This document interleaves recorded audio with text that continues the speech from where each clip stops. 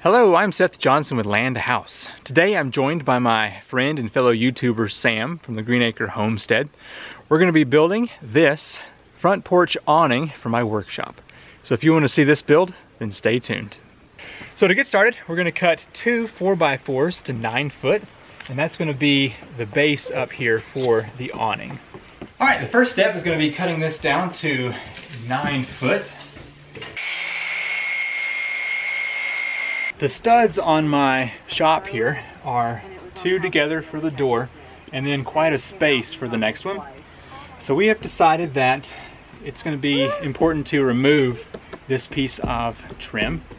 And so I'm going to have to cut up here and then move this one so we can access those 2x4s.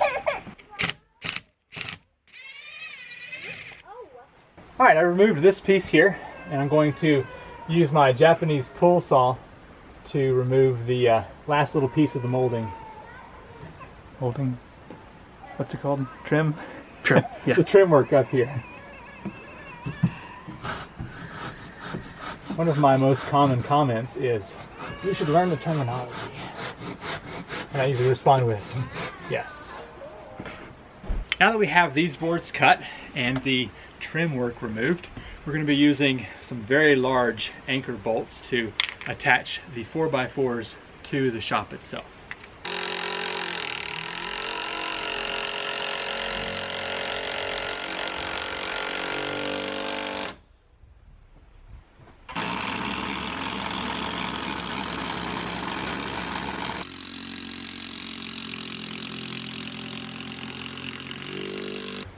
We're going to be using a 2x4 as the ledger board across these two, and you can find the measurements to cut this to. 67.5. Now we have both of the tall posts installed, and we've measured the board and cut the board that will go as a ledger piece up top here. The next cut is going to be the pieces that come forward from this 4x4. We want the roofing material, which is metal roof down here, to come out to the end of that and cover all of the wood. So anyway, that said, we want to cut a board that is 37 inches long.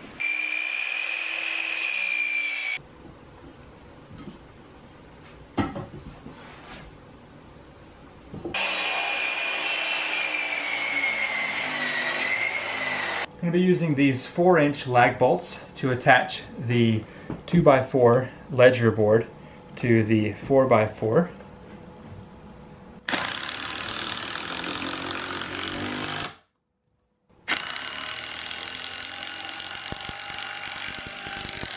Now that the lag bolts have been put into the 2x4 into the 4x4, and we have cut that 45 in there to give it a nice decorative look, we're going to cut the angled braces that will support this piece to the side of the building. And to do that, we're going to put a 45 into the end of this board, move out approximately 2 foot 10 inches, and cut the other 45, and that will make the corner brace.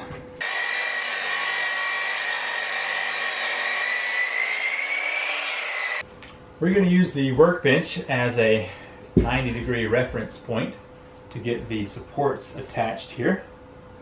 That way, whenever we go to put it up outside, it will already be assembled.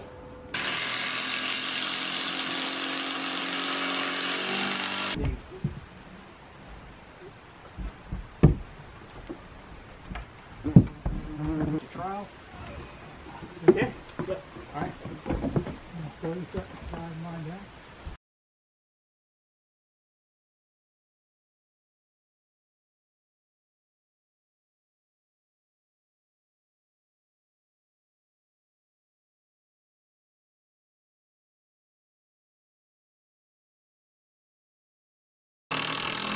We have the first part of the frame up here, and it's actually turning out better than we even expected. So now we want to have a board that spans between these two to complete the front.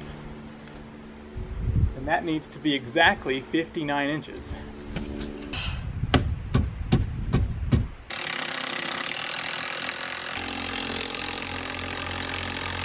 Now we're going to cut the keying post. That's going to be the center vertical column on this build.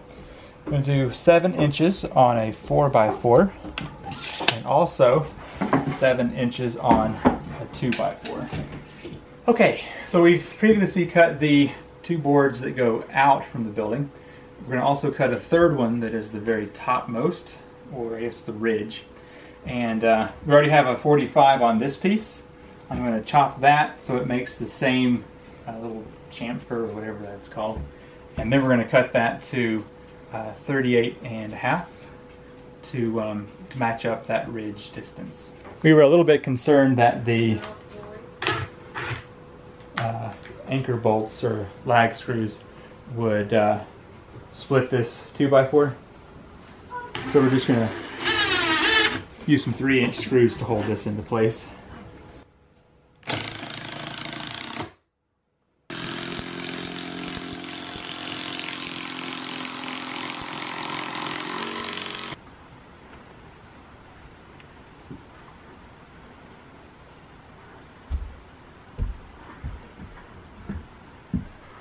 You ready for some on-camera math?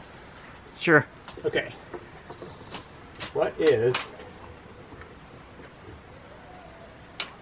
60 1/4 inches divided by 2? 30 1/8. 30 1/8.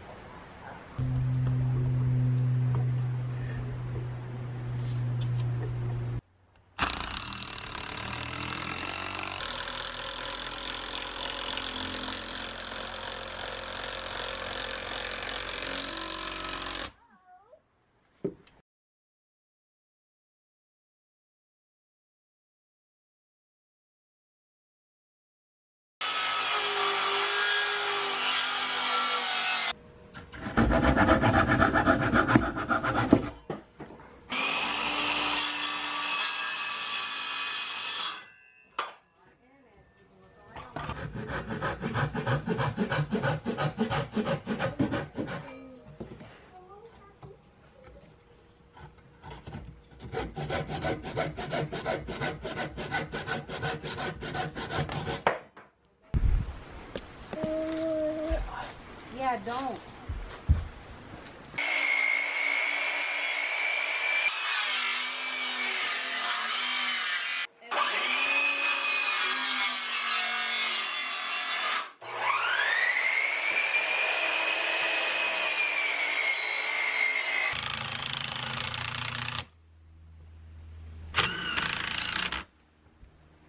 Luckily these wasps aren't aggressive right now.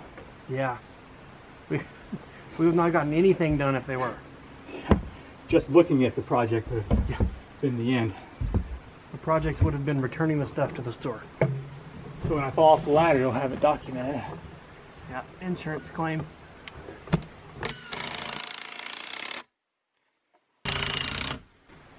Whoops.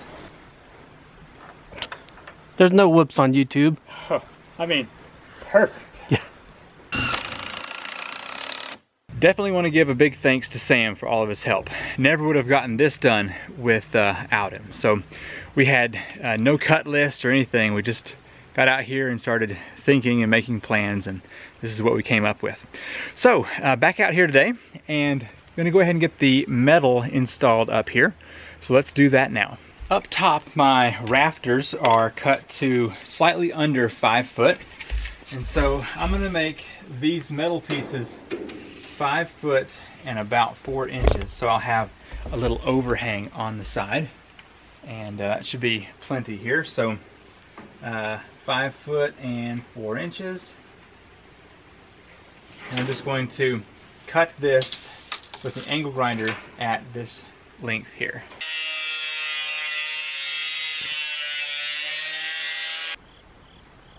I'm not entirely sure how I'm going to access all of this to get it screwed in, but we'll give it a try here. See what happens.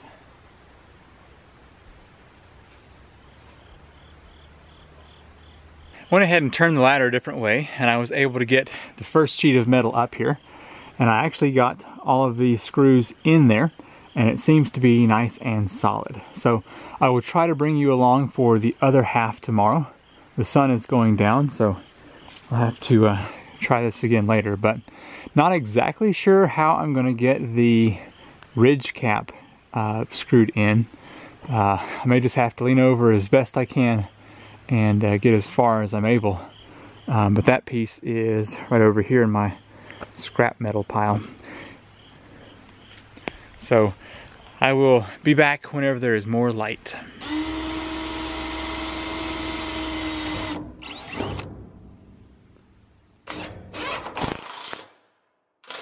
Both sides of the roof are now on, and they look great. You can see where I had this side on last night, and it has protected the porch by a couple of feet there, which is really great. So now the last step is to cut down the ridge cap, and I want to cut this at 39.5 inches, and then I'll put that up there, and we should be done. I've been wearing gloves, glasses, earplugs, and then my safety mask just to make sure I'm not going to get any of this fine particle into my face or eyes.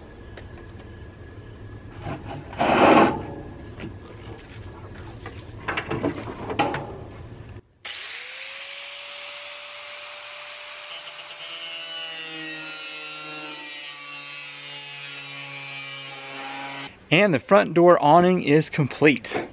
I like it. So it's got these nice secure beams going up, 3 really good anchor bolts, has the single piece of tin, ridge vent or ridge cap is put on there, and it's looking great. Now the one change I may make later is I might put some foam on that ridge so that wasps and other bugs don't make their homes up there. And I may eventually close in that. Just put a piece of plywood or something up there with some fascia boards, and just close it up so that it doesn't have any bugs, and it'll kind of match the rest of the building there. Let's grab some drone footage real quick so you can see what it looks like from up top.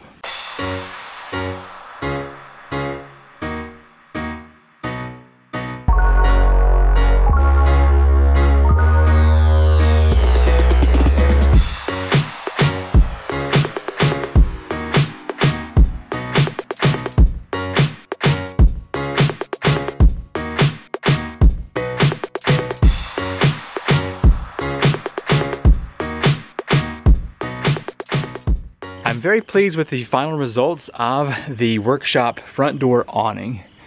I think this is going to keep out the rain and snow from the door, and I was having a lot of buildup here right at the edge of the door, and as you can see, a regular rain is being stopped right here on this board.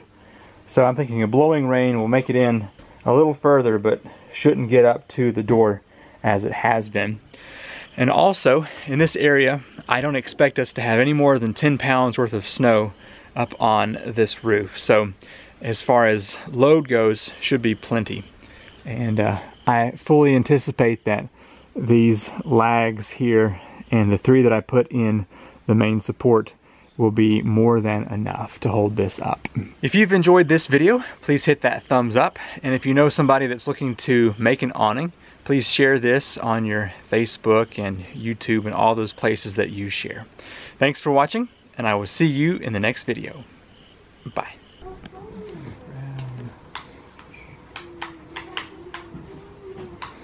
Behind the scenes. Lend a House Contemplation Series, Part 1. Yeah, that would be incredibly boring.